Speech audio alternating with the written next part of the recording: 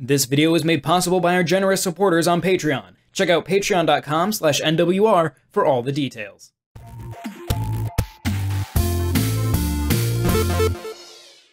While many games have used sharks as a way to keep players out of the water, very few games have actually let you take control of the sharks, come on land, and eat the unsuspecting humans tanning on the beach.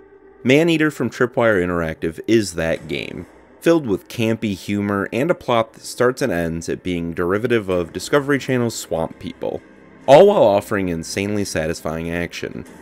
Even though this shark RPG adds mechanics you wouldn't expect from a title that's so ridiculous, Maneater fails to make its base gameplay interesting for longer than a short while. As the orphaned bullpup of notorious shark hunter Scaly Pete's last catch, you'll find yourself small and alone in a world filled with bigger fish. As you munch your way up the food chain, you'll get to sit back and relax to the exceptional narration skills of Rick and Morty's Chris Parnell, while seeing snippets of documentary-style takes from the Cajun crusader Scaly Pete's boat. In a story that mimics that of Moby Dick, Scaly Pete is following in the footsteps of his father as a shark hunter. But beyond Scaly Pete and the narrator, there isn't much in terms of story available for your shark protagonist. I mean, it's just a newborn shark, so the story wouldn't be extensive, but in comparison with other RPGs on the market, plot points are pretty light. Gameplay in Maneater is a lot like eating a super rich and decadent chocolate cake.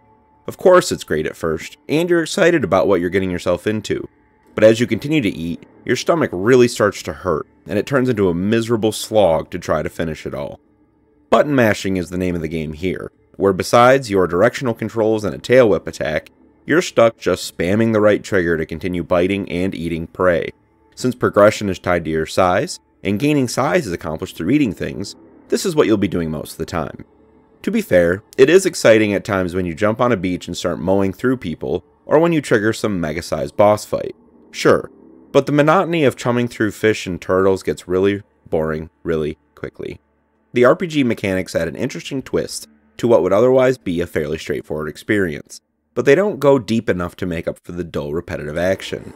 Adding mutations to your shark is neat, from color changes to effects your shark takes on, such as improved organs or electric attacks. It's all interesting, but it really is a stretch to even call Maneater an RPG due to the shallow attempt at a skill tree. I mean, you do grind a lot to gain levels, which is similar to some RPGs, but that's about it. The performance of the Nintendo Switch port is simply alright. While frame rates never seem to be much of an issue, the lowered resolution and occasional bugs are a bummer. Resolution differences are something we've become accustomed to on the Switch, so that's only really an issue depending on if you play handheld or on your TV. But I regularly encountered visual bugs that affected immersion. With all of that being said, I still think Maneater might be the best shark game ever made. Controls are smooth as butter and keep things simple, which makes underwater traversal a breeze. When you're starting out, the animations and visceral action on offer is extremely satisfying, and the growth pattern as you take your shark from baby to adult is a quest of revenge worth undertaking. Collectibles also make things interesting, where landmarks and a ton of other items give you a break from the incessant trigger spamming to allow you to explore a bit. I definitely enjoyed portions of Maneater, without a doubt.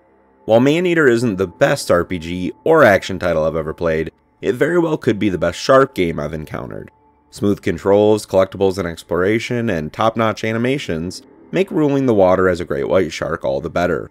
But a middling, campy story with monotonous gameplay and light RPG mechanics sink this otherwise visceral shark action title. This video was made possible by our generous supporters on Patreon. Did you know that Nintendo World Report is funded directly by fans like you? When you support Nintendo World Report on Patreon, you get immediate access to multiple exclusive podcasts every month, exclusive Discord channels, an early look at select content, and more, all for as little as $1 a month. Check out patreon.com/NWR for all the details.